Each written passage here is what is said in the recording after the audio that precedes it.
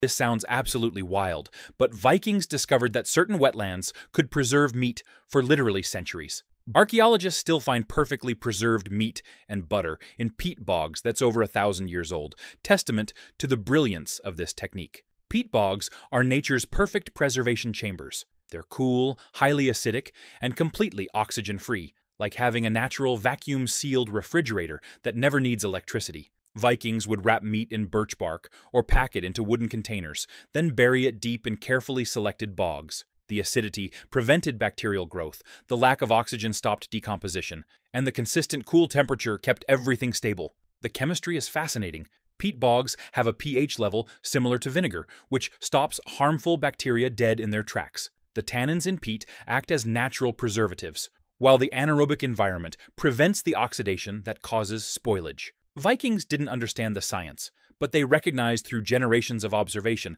that certain bogs preserved food while others didn't. They learned to identify the right conditions by smell, appearance, and the types of plants growing nearby. What made this technique especially valuable was its capacity. Unlike smoking or drying, which required constant attention, bog burial was set-it-and-forget-it preservation. Vikings could bury large quantities of meat in autumn, then retrieve it months later when other food sources ran low.